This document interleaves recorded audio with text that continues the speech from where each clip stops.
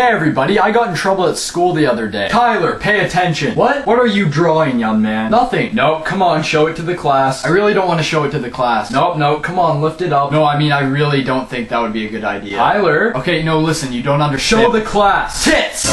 What is it with people? Okay, that was just a tad immature, but you know what's more immature? Running into sheds.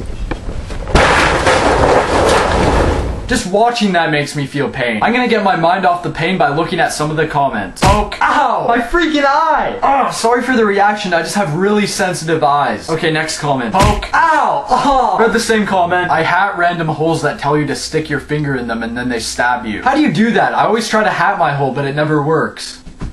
Just put it on. No. Why? Suck my holesticles. I don't even know what that means. I love you. I hate that hole. Ha, see? I'm not the only one. I love your hole. Okay, is the hole bad or good? I really need to know. I agree with all of these things. Extra. No, agree with me. Like, do you know how many times it's tried to kill me? I'm gonna see what's in there. Poke. Ow, my eye! I hate it when my pet tarantula sneaks out of its cage. It's not a pretty thing to see. In my opinion, the best solution to that problem is to not have a pet tarantula. I know that you might be attached to it, but the thing is, tarantulas breathe webs, and that's super gross. Plus, they have 6 legs more than they need, and you do not want a greedy animal living with you. So in my opinion, what you want to do is get a newspaper, then you roll up the newspaper nice and tight, and then you find that tarantula and you give them the newspaper and make it get a job. Once the tarantula starts bringing in income, it can move out and you never have to worry about it again. That's actually what I did with my pet bear. See, look at his little suitcase. That's adorable. I hate when you're killing someone and you get caught every time.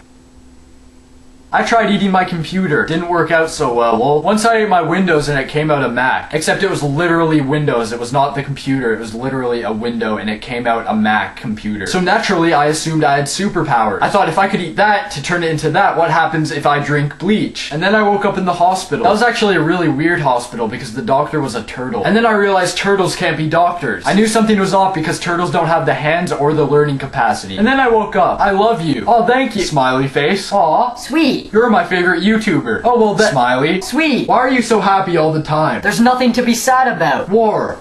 Oh my god, you're not smiling anymore. Well, why'd you have to bring up war? Puppies. There you go. So I hope you had an awesome time watching this video, and until next time, see you later.